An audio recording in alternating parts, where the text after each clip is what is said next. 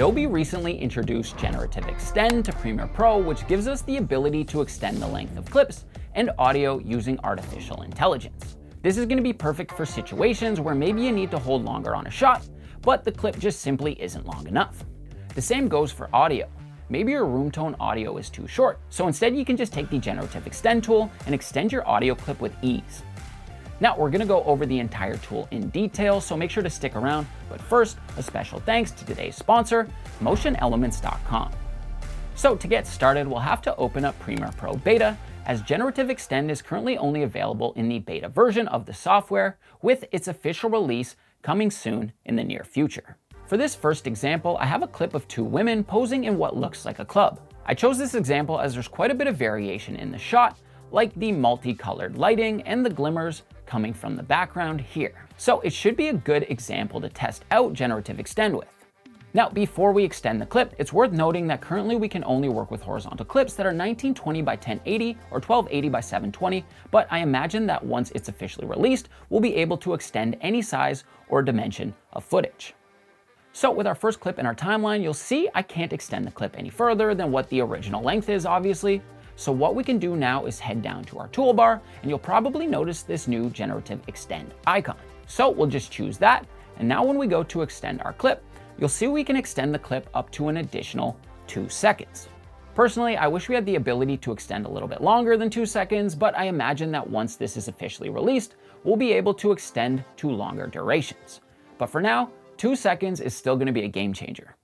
So once we've extended the clip, Premiere is going to take about 20 seconds, depending on the clip, to generate an additional 2 seconds. But once it's done, check out the results. Now we can see this is all still the original footage, but here comes the switch. And now this is AI generated.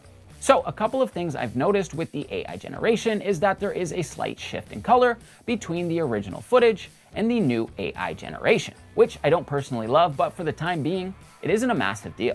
Another thing I've noticed is that the movement in the clip slows down once we hit the AI generation.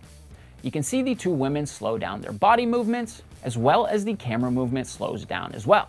Again, not a massive deal, but it's definitely something I'm hoping becomes more seamless once the official version is released. Now let's do one more example with an even more complex piece of footage and see how Generative Extend handles it. So I have this clip of a car ripping through the streets, and you can see there's quite a bit going on in the shot, like the rapid camera movement and amount of background action. So again, let's take our Generative Extend tool and extend this new clip 2 seconds, and here are the results. The overall generation looks great, and I can hardly see a shift in color in this example. The only thing I noticed is that AI didn't end up generating a driver in the driver's seat, which could be an issue. However, for now, this would work perfectly for things like nailing certain transitions or holding slightly longer on a shot to hit a music beat or something of that nature. Now, maybe I'm being dramatic, but even the beta version of this tool is getting me super excited for what's to come in the near future with Premiere Pro and all of their AI advancements. Now, next, let's look at how we can use Generative Extend to extend our audio. But first, let me put you onto a little editing cheat code that I've been using to speed up my workflow. Imagine finishing your edits in half the time. With websites like MotionElements.com, now you can for a fraction of the price. With over 14 million digital stock assets from videos, Premiere and After Effects templates, royalty-free music, and a lot more, you can stop wasting time creating assets from scratch and instead browse some customizable world-class templates. And the best part of it all, you can get unlimited downloads for just $19.90 a month without a 1-year commitment. With millions of premium assets at your fingertips, it's a steal compared to similar platforms that can charge up to $100 monthly. Just use code JustinSaran9 for 70% off your first month when you sign up for an unlimited subscription plan at MotionElements.com. So back in Premiere Pro Beta, let's quickly go over how we can use Generative Extend on our audio clips as well. So for this example, I have a basic edit set up, and I have this room tone sound effect here, but it's slightly too short for what I need. Now, one way to extend this would be to copy and paste it over to the right, and then add some sort of crossfade. However, with Generative Extend, it's even easier. So again, we can just select our Generative Extend tool and click and drag to extend it as much as you need.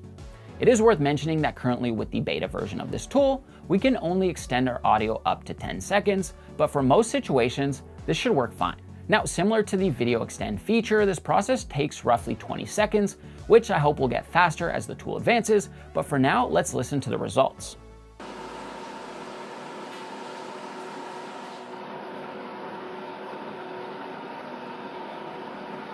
As you may have heard, the extended room tone sounds almost identical to the rest of the clip and would work fine in most situations. Now, with that being said, let me know in the comments below what you'd like to see next in Premiere Pro, whether it's related to this generative extend feature or something completely different, like maybe a fix for that color shift issue upon export. And I'll do my best to pass it on to the good people at Adobe. Now, with that being said, I'll see you all in the next video. Peace.